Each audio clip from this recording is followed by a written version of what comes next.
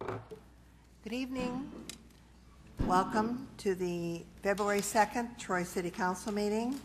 We're now called to order, and this evening we're pleased to have with us Cynthia Kahn from Faith Lutheran Church to give us our invocation, and that will be followed by the Pledge of Allegiance. Please rise. Mrs. Kahn, would you like to come here? Thank you. Actually, the other microphone. Yeah, that's a light. Thank you.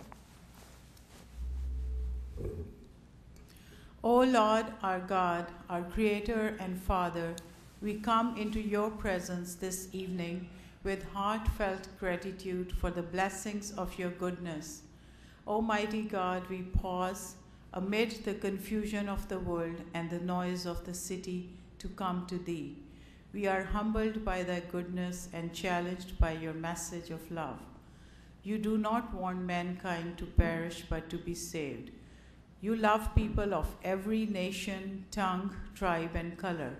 Grant that your peace and presence would fill this room, that we may experience your love, mercy, and grace. We pray for the city of Troy and for this meeting that you grant wisdom and your discernment to all the council members, be the center of their planning and decision-making in the important matters of this city. Grant that we, the citizens of America, may perpetuate the philosophy of government dear to our founding fathers by demonstrating genuine concern and by intelligently supporting those policies and procedures that promise to fulfill the highest concepts of democracy. We thank thee for our political heritage, whereby individuals may express themselves through wise leadership, legislation, and faithful performance of duties and services. May they continue to contribute to good government and to the administration of country's affairs. As individuals, grant us a new vision of causes worthy of support, justice in a day of attractive wrong and appalling crime, unselfishness in a time of greed and astounding need, peace in a time of political chaos. Enable us to see and meet the needs of people with discerning compassion. Give us victory over prejudice and becoming conduct.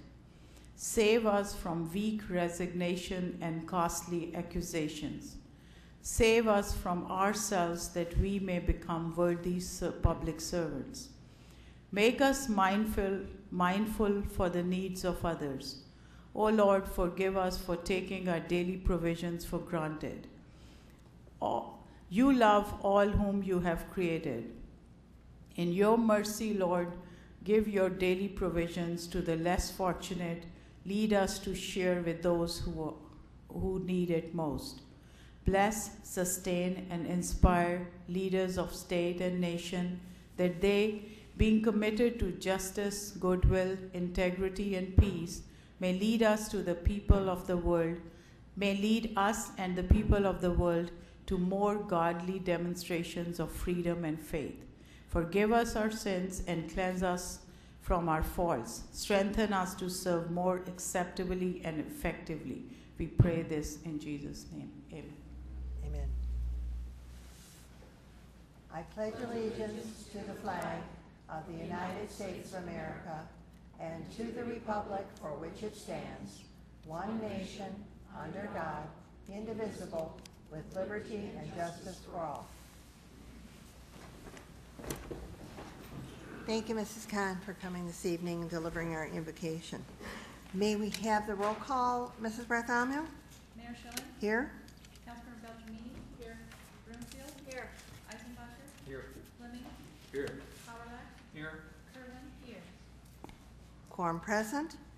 This evening we begin our meeting with a presentation to Ann Comiskey, the Executive Director of the Troy Community Coalition for National Children of Alcoholics Week. And I think that you will find the information in the proclamation interesting and enlightening. Mrs. Comiskey, I'll go down to the front.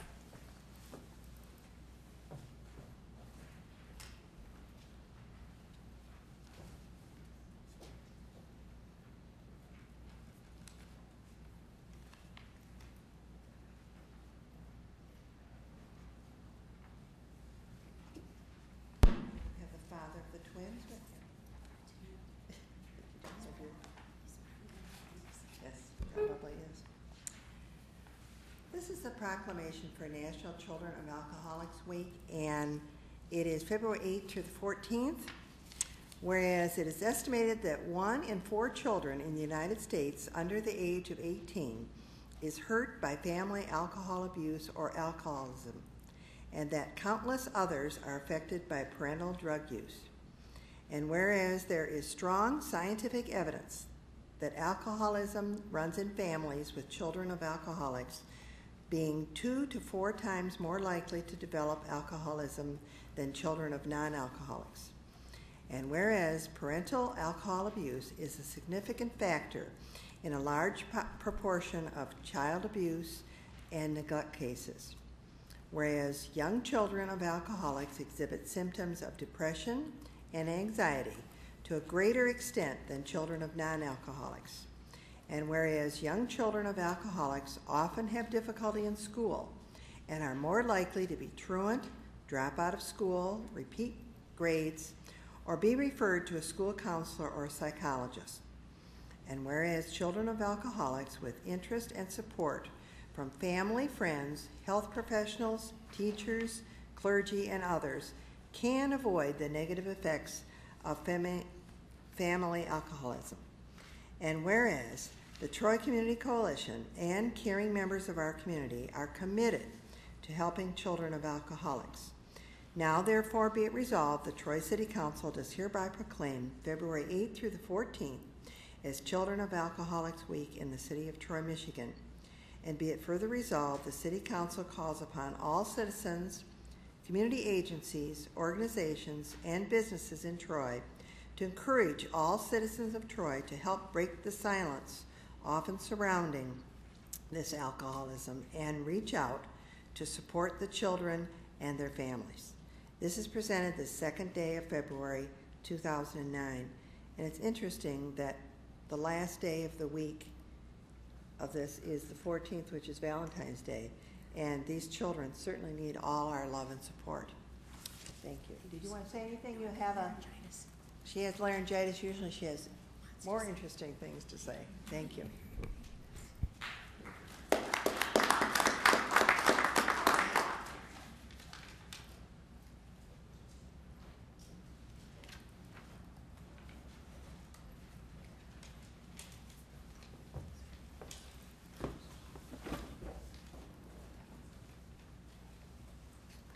Now this evening we have no carryover items, no public hearings, no postponed items, so we go right to public comment, limited to those items that are not on the agenda.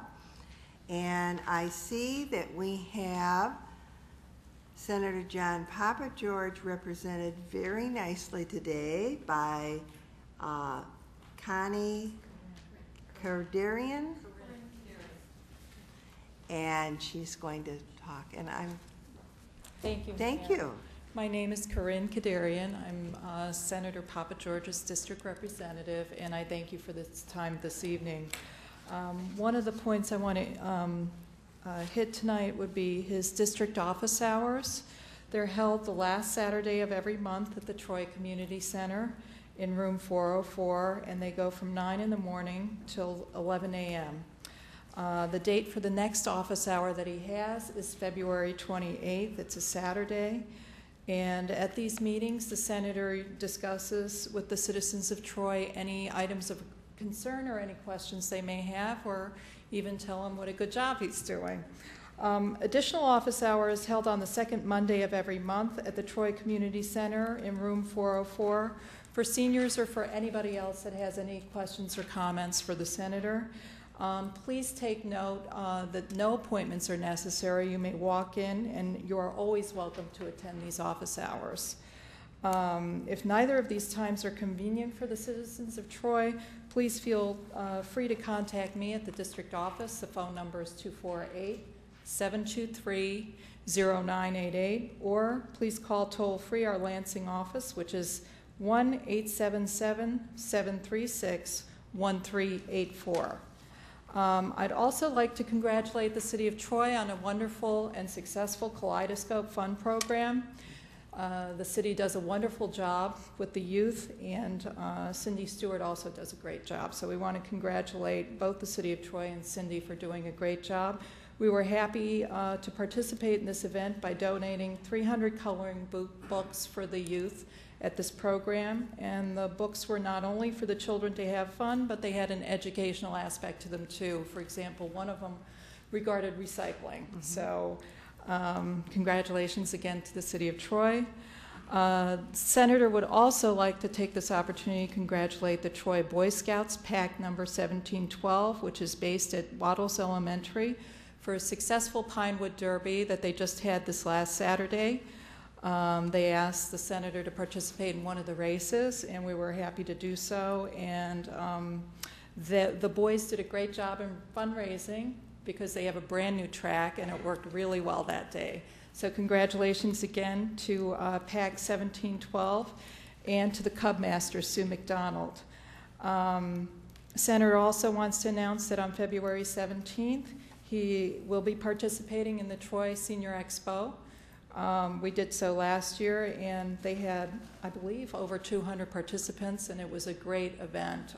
So we're happy to participate again, and we will be having free giveaways as well as state publications that are helpful to seniors, and we look forward to seeing everybody then at the Senior Expo. And one last point I'd like to hit is the help for unemployment benefits.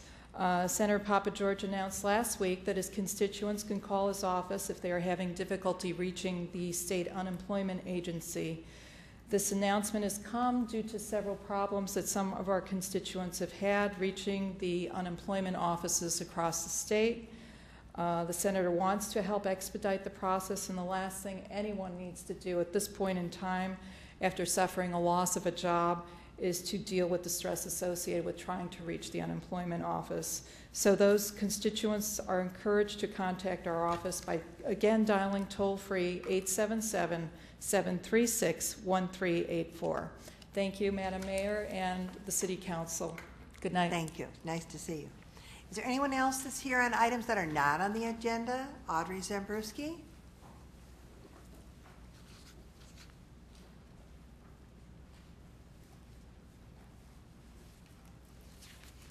Hi, I'm Audrey Zembruski. I just want to come and thank you for passing the money to be used to fix the library cafe. And I know I don't usually vote in for money, but this one I thought was a necessity. And I just want to thank you for also having Kathy as our director. She does a great job, the same as Tony does a great job as our city clerk. And that was the main goal. Thank you. I'm glad you're feeling well enough to join us again. It's good to be back. Is there anyone else that wishes to speak on an item that's not on the agenda? Seeing none, we'll go to our regular business items. And E1 is appointments to boards and committees. And the city council appointments that were nominated last time are up for a vote this time. So would someone like to move that? Mayor? Mayor Pro Tem Howard. I'll move the resolution and read the names as well. The Board of Zoning Appeals, Lon Ullman, the Planning Commission representative, Philip Sanzica, the alternate on the BZA from the Planning Commission, Cable Advisory Committee, Brian Waddles, Election Commission, David C. Anderson, the Liquor Advisory Committee, Max Ellert, David Ogg, Timothy Payne, Municipal Building Authority, Michael Shaffey, and the Traffic Committee, Sarah Binkowski, and John Diefenbaker for the terms ending in 2013, and Gordon Shepke for a term ending in 2012. Moved by Mayor Pro Tem Howard, seconded by Councilwoman Beltramini, that we approve the appointments to boards and committees as printed and read. Discussion? The vote, Mrs. Bartholomew? Mayor Schilling? Yes? Councilman Beltramini? Yes. Broomfield? Yes. Eisenbacher? Yes. Fleming? Yes. Howard? Yes. Kerwin? Yes. Motion passes. Next, E2 is City Council nominations for committees. Mayor Pro Tem Howard-Lack and any other council members that have nominations. Mayor? Mayor Pro Tem Howard-Lack? The one I have this evening is Lawrence Halsey from the Traffic Committee, and I will also advise council that I think there's a typo on our agenda. The Municipal Building Authority, we just reappointed Mike Chaffee, and I am going down the list on Liquor Advisory Committee, and I'm trying to get the first names on that list, but I can't get any return phone calls, so hopefully by the next meeting I should definitely have somebody for that position. So I'll move this one name, Lawrence Halsey, for reappointment to the Traffic Committee. Second.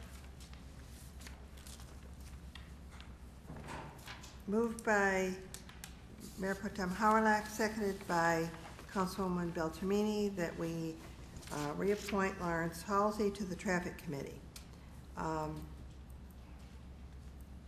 Do we need to bring forward the names of our Deputy City Engineer and our Fire Chief for that committee also? Mrs. Bartholomew, I noticed there's no dates and the chief, but they're listed on the sheet. They have no terms. Mayor, I don't believe that they need to be brought forward. Okay, They thank- already there. I know it's on me, I was just commenting because it is listed on the sheet, and I didn't know whether that was in error, that there wasn't. Okay, thank you. Further discussion? The vote on the nomination of reappointment Lawrence Halsey to the Traffic Committee? Councilmember Beltramini? Yes. Broomfield? Yes. Eisenbacher? Yes. Fleming? Yes. Howard-Lack? Yes. Kerwin? Yes.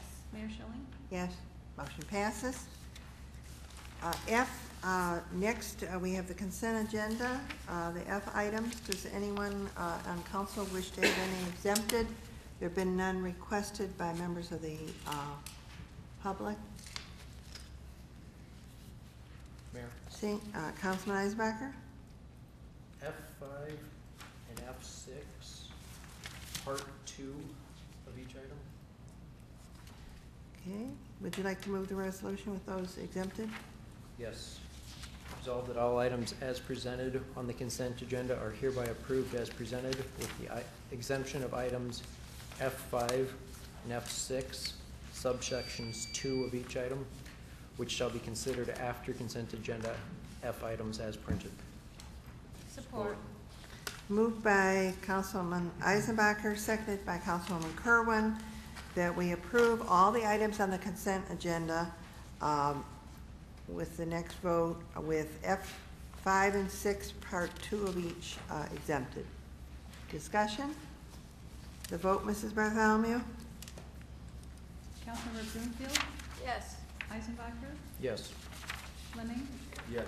Howard-Lack? Yes. Kerwin? Yes. Mayor Schilling? Yes, Councilmember Beltramini? Yes. motion passes.